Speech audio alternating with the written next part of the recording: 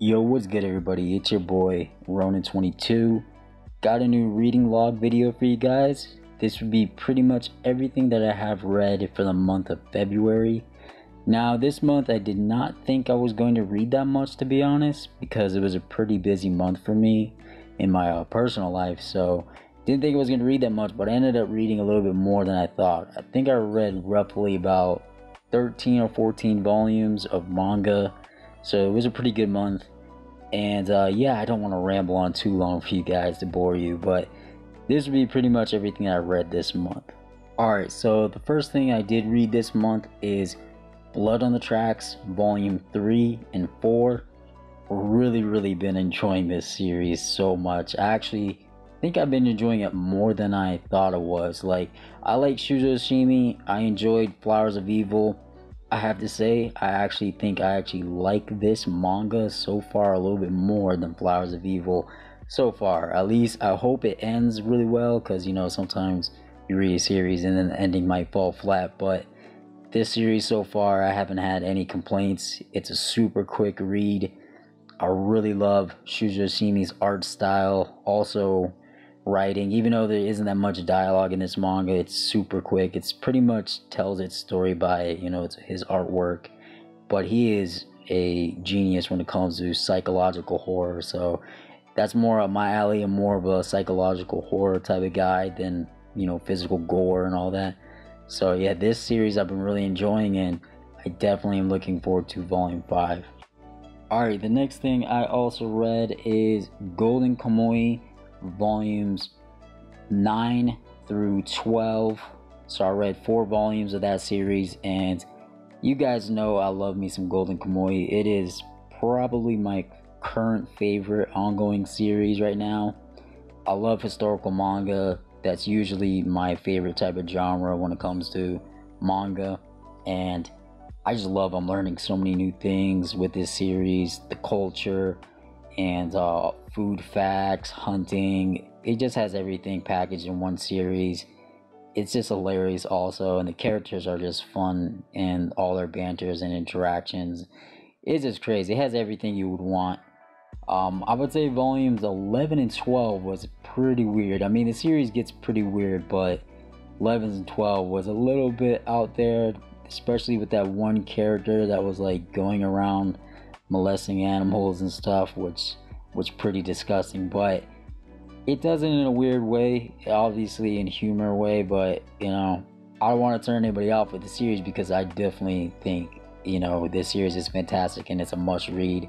There's a reason why a lot of people really enjoy this series. So if you want something different that you guys haven't read before, I highly recommend reading Golden Kamuy. Alright, another series I did read is Gundam Thunderbolt Volume 15. You guys know I'm on the Gundam hype train. I love Gundam. It's one of my favorite franchises of all time. And I've been picking up Gundam Thunderbolt for quite some time now. I really enjoy the series. This volume, I would say, was a little bit slow in the beginning. It started to pick up really towards the end. Like, the ending had a pretty big shocking moment in here that I'm definitely not going to try to spoil it for you guys, but something definitely big happened in this volume, and it was pretty crazy. So yeah, this volume I enjoyed.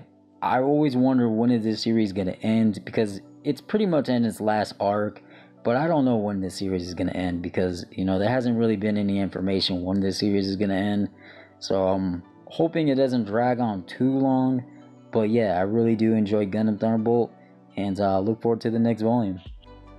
Alright, so I also read 4 volumes of Jujutsu Kaisen. Read volumes 1 through 4, and I have to say, when I first started reading this series, I wasn't feeling it in the beginning, but once I started reading more of it, I really started to enjoy this series a whole lot more. It's pretty addictive for me.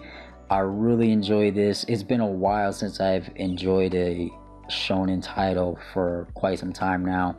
One thing I really like about this series is, usually when it comes to shonen titles, I usually don't like all of the cast members. I usually don't really even care for the main protagonist.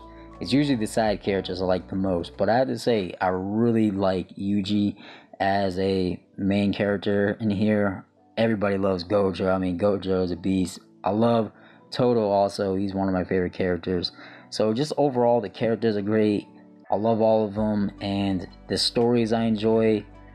It's definitely reminds me of a little bit of a Yu Yu Hakusho mixed with Bleach, but more of a horror twist to the series. And just overall, I'm having a lot of fun with this series. I'm hoping I can pick up more volumes of this because it's been pretty much out of stock everywhere. I don't know if it's because of the pandemic with, Viz. Viz has a lot of books right now that are like out of stock. So, I'm hoping I can pick up more volumes of this series. Alright, so for the last manga that I did read actually was a digital release, and it is called All Rounder. This is a sports series that revolves around mixed martial arts. This is done by the same creator who did Eden It's an Endless World, which a lot of people really love that manga. And All Rounder is a manga that I really enjoyed a lot for at least the first volume that I read, because I'm into mixed martial arts. I've been, kickboxing and wrestling and doing jiu-jitsu my whole life since I was like a little kid. I competed for so long, and I just love the sport in general. It's one of my passions, and it was cool to read a more realistic take on mixed martial arts. I have to say, the manga did a really good job explaining the aspects of the grappling world, showing like how to perform an arm bar or a rear naked choke or a guillotine. It's very realistic the way he explains it, and I have to give a props to that, because usually when you read like a martial arts manga, it's usually more over the top and less realistic, but this one was actually pretty realistic, and it was explaining it pretty good. So I enjoyed this manga. I wish it would got an actual physical release, because I would pick it up in a heartbeat, because it was actually a fun read. And I'm not much of a digital guy, but when I have to pick it up, I will support it. So this is a series I hope maybe one day will get a physical release. I doubt it will, but if it did, it would be real cool. So if you guys want to check this series out, I would recommend it. But yeah, that is pretty much everything I read this month. Not too many things. Made it short and simple for you guys. But yeah, I hope you guys enjoyed the video. I would really appreciate it if you guys like, comment, and subscribe. And your boy's out.